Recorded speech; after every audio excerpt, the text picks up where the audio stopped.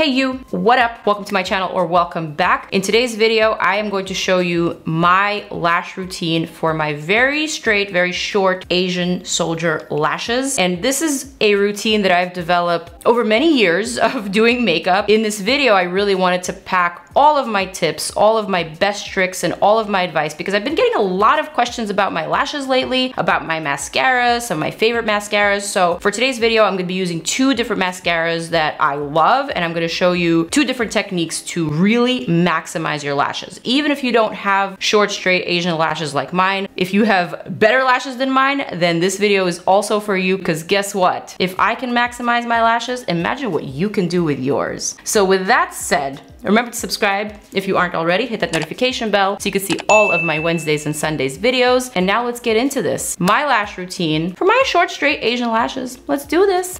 Let's begin. Okay, up close and personal, zoomed all the way in so you could see me in all of my glory. The first thing you're gonna need is a lash curler, and I'm not just talking about any lash curler. The lash curler that I am specifically going to recommend for this technique is the Mercier lash curler that I have been using pretty much in all of my videos for the last year or so since discovering this lash curler. The reason why I love it more than other brands is because of how flat it is, making it perfect, making it more fitting for the flatter Asian eye shape. And I also love it because it opens up really, really wide. So it's kind of foolproof. Like there's no way you can miss your lashes. Let me just give you a quick comparison to, say, a Lancome lash curler that I have here. I mean, the difference is staggering. This one clearly opens up so much wider. Look at that. Just gives you so much more room and so much more flexibility. Also, let's compare the curve. So on the top is the Mercier, on the bottom is the Lancome. You can clearly see that the Lancome is a lot more curved. With this type of eyelashes, unfortunately, it tends to pinch the corners of my lids, and I just can't make it work. This one, on the other hand, grabs all the lashes. It's just a lot more easy to maneuver. So this is the one that I would recommend. Also, with this lash curler, it's much easier to curl your bottom lashes. More on that when we get there. But anyway, this is what you're gonna need. So the first thing that I like to do is I like to get all the way in close to the root of the lashes. I basically kind of just place this top section onto my lid, and then once I have all of my lashes gripped, I go ahead and I crimp. And I kind of like to give it like a few crimps, like 1, 2, 3, 4, 5, 6, 7, 8, 9, 10. And then again, 1, 2, 3, 4, 5, 6, 7, 8, 9, 10. Just one crimp, because look what this one crimp does. It literally makes my lashes upright. And this is what you want to do in order to maximize those short, straight lashes. This is the only way to make them look as long as possible. I'm just gonna show you this first technique on this one eye, and then the second technique using a different mascara on the other eye. So we're just gonna be working with one eye at a time. Also gonna curl my lower lashes, but first let me just get some cat hair out of my eye. Same thing, I kind of just place it flat on my lower lid, I grip it, and I crimp it. Now, of course, I've had a lot of practice, which is why I can probably do it without a mirror, but use a mirror if it's your first time. All right, I've crimped it. Once you've crimped it, it's kind of hard to crimp the bottom lashes again, so it's like you gotta get it right the first time. Just try to go as close to the lash line as possible. That way you maximize the length. Okay, so for this eye, I'm gonna be using my MIZON Collagen Curling Fix Mascara that you can get on YesStyle or on Amazon, links below. This is an Asian mascara. I believe it's a K-beauty brand. And although it's not said to be waterproof, it is almost better than waterproof. It does not smudge on my eyes, it does not smudge on my lashes. And the reason why I like to use waterproof or non-smudging formulas is because of this little fold right here. You see how like my lid kind of covers my inner corner? So this is called an epicanthic fold. This is very common in Asian eyes, also just like in certain almond shaped eyes. And because of this fold, if I use a non-waterproof formula, it tends to smudge when I smile, because it creates this little crease here, and in that crease is where my mascara smudges. So it becomes really, really unflattering. And because of my eye shape, I absolutely have to use a waterproof or a non-smudgy formula. So this one is my favorite one. The first thing that I like to do is basically add some length to the very tips of my lashes. I do not, and I repeat, I do not touch the part that I just curled. No, no. If you have long lashes, full lashes, if you have lashes that are not straight, then you can go ahead and get away with that. But my lashes, because they are naturally straight, they cannot handle that extra weight of the mascara on the curl. They will absolutely fall flat the moment that I apply mascara to that part that I crimped. So this is a very, very, very important tip. If you're someone whose lashes cannot hold the curl, you've been warned. Do not apply mascara to the curl part. All right, so just with this trick alone, by adding the mascara to just the tips, you can see exactly what you're working with. You can see how many lashes you have. You can see where you need to apply a little bit more mascara, where you can get away with adding a little bit more volume, where you can separate them. So for me, it's looking like the lashes are just a pinch clumped right here. So what I'm gonna do is I'm gonna use this wand, and I find that the simplest wand is usually the best for my type of lashes. So I'm gonna use this wand to kind of just like separate and feather them, make them look a little bit fuller, just like that. Easy peasy. And already you can see the difference. It's really staggering. I'm gonna turn to the side so you can see what I'm working with. I really don't have much lash as it is, but with this mascara, I'm able to build them up to this. So with these types of mascaras, I will say one coat is enough. They're not super buildable. Once you start building them, the lashes can unfortunately get a little clumpy and look a little spidery, which of course is a look if you like that sort of look, but I don't know, for shorter lashes, I don't feel like it's the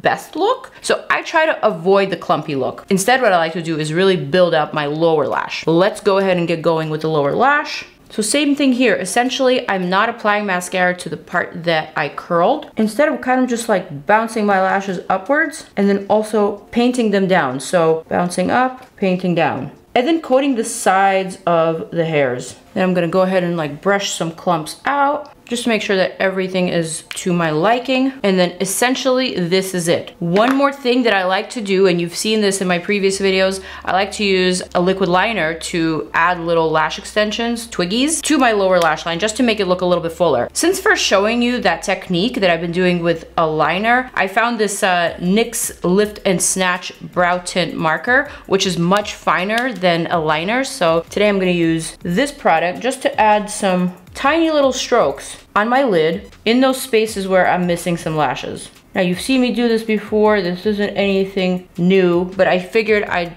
also include this technique just to show you how to really fully maximize your lashes or the look of your lashes. I feel like that is enough for this eye. Let's do a little comparison. All right, and there you have it. Of course, once everything has a chance to dry down, you can always go over the tips once more and add a pinch more length and volume. But I don't recommend doing that with this particular mascara. It doesn't build up very well. I feel like it's best with just one coat. So one eye is done. We're gonna move on to the next eye. So the reason why I'm doing two separate mascaras for the two different eyes is because I just wanted to show you different techniques. And I also wanted to show you a non-waterproof Western formula. So not a K-Beauty mascara. Crimping all the way at the root to make them upright. I don't know why this is harder to do on camera than when I do it off camera. All right, I got it.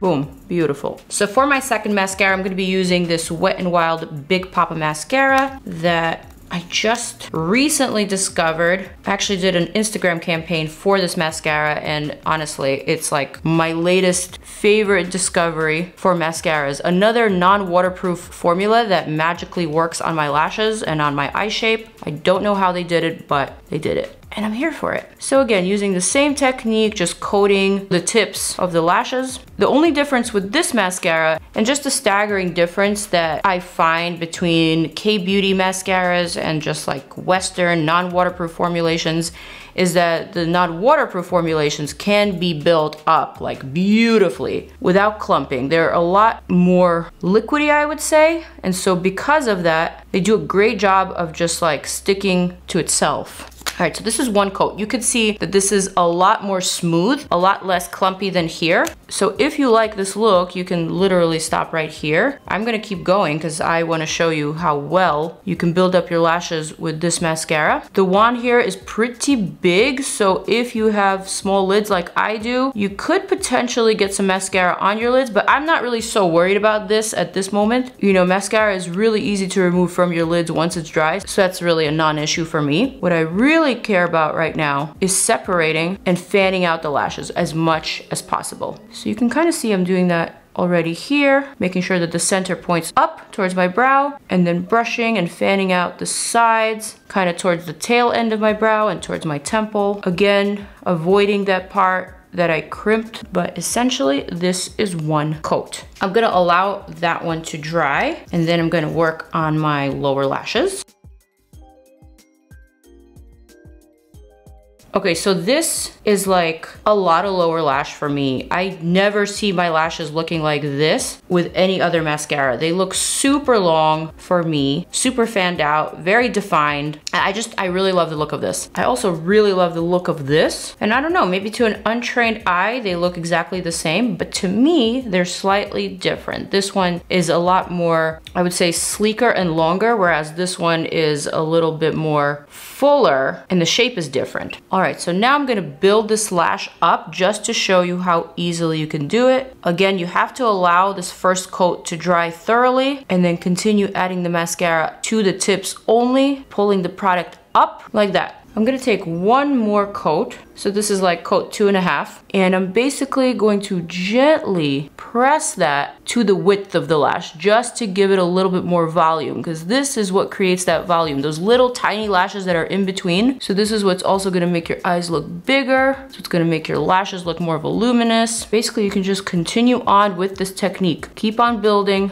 the length and also the volume. I have to tell myself to stop at some point because I can easily go overboard with this technique, but this is definitely a lot for me. I feel like it makes my eyes look a lot bigger and a lot brighter than before. And now I'm gonna do the same thing to the lower lashes, but just being a little bit more careful. You know, I don't want the wand to touch my mascara or anything like that. So I'm just strictly touching the lashes, the tips and the width. Like that. Okay, at this point, I'm gonna stop my routine here. I feel like I've done the most with my lashes on both sides using the MIZON K-Beauty mascara on this side and the Western Wet n Wild Big Poppa Mascara on this side. I was able to show you kind of like my two different techniques that I like to do to build up the volume and also the length, and also just to maximize that curl, maximize all of your lashes, not just the longer ones, but also the shorter ones, also the bottom ones. Also show you how to preserve the curl, how to maximize the curl. I really hope that you guys find this video useful. I really wanted to pack it with all of my best tips and tricks and advice that I have learned over the years. I am someone who's kind of like obsessed with perfecting my lashes. I wasn't born with naturally full long lashes, so I want to work with what I have and I want to make the best of it. So I hope this video was helpful. Let me know which technique or which tip was your favorite. Which one are you going to utilize? Also tell me which side you like best. Do you like the Big Poppa Wet n Wild side, or do you like the MIZON Collagen Fix side? These are both my favorite mascaras that I have been using over the last couple of months or so. It's just like something that I'm gravitating towards, and I would totally recommend both of these to you guys. So with that said, let me just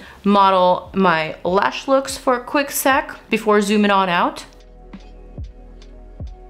And on that final note, I am going to say goodbye to you all. Check out my other videos right here, because you got nothing better to do. I know it. It's Wednesday. There's nothing else to do. Mwah. Love you guys.